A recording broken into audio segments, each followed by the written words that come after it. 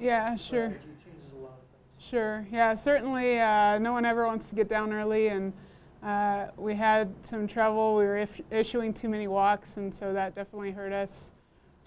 We just had a slow start, which was unfortunate to see, but I think, I think some of that blame might come back on me, just because we were coming off a long stretch where we weren't playing any games. We had this past weekend off, and going up against a team that's been playing for the last 4 days and has a lot more games in than we do. I think that was to our detriment a little bit. And Jimmy, started and then went out and came back in. Mm-hmm. Explain to me, is that difficult or not? I think it can be, depending on the pitcher, but our pitchers know that they can come in and come out at any given point, so we talk to them about that, and just having that mindset to be able to go at any moment and go out and execute the best they can.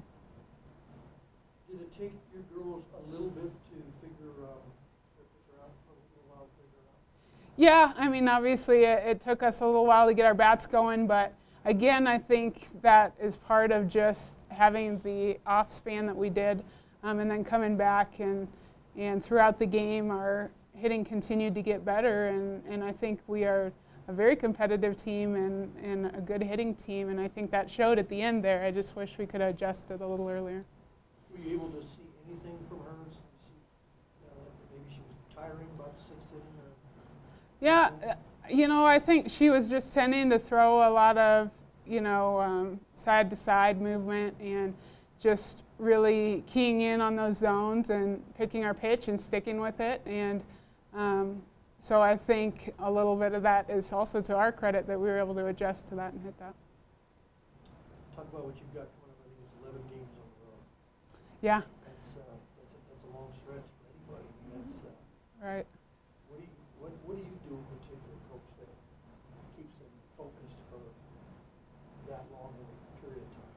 Well, leading up here, over the next week, we are going to get a lot of games in, but I think we're also appreciative of those games since we haven't had as many so far in the preseason. And so I really want us to take advantage and primarily use these games to prepare us for the end of our week and a half here for Sacramento State and really get us prepared for our conference season. Okay. Thank you. I appreciate it. Mm-hmm. Got a couple this year. Yep. For tomorrow's release. Obviously, Lawrence is your next stop, then Nebraska, Omaha. What are some things in Lawrence you guys will work on going against St. Louis, UMKC, which you're very familiar with, and then obviously Kansas, the new Rock Chalk Park. Anything specifically you guys will work on during that to kind of prepare for conference? I think we need to revisit just our mental routines and our approaches, both on offense and defense, and being confident in those. And I think, getting in there and playing more games and just being in that environment in itself is going to help us. Obviously we need to focus a little bit more on executing our pitches and really sticking to our pitching plan, so we'll discuss that.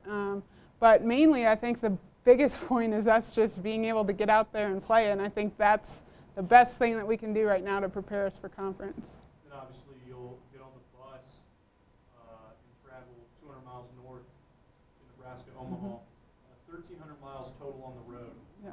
I made a comment earlier this week, you went to Mexico, but you're going to travel just as many miles in this next time. What will Nebraska, Omaha try and throw at you guys just in that one-day doubleheader? Nebraska, Omaha is always a solid team, and they continue to be a solid team. And I think, again, they're comparable to teams that we'll face in conference. And so I think they'll be a great team for us to go up against right as we start our conference, because they're just a good competitive team that I think will certainly fight and play and just exactly what we need going into Sacramento State.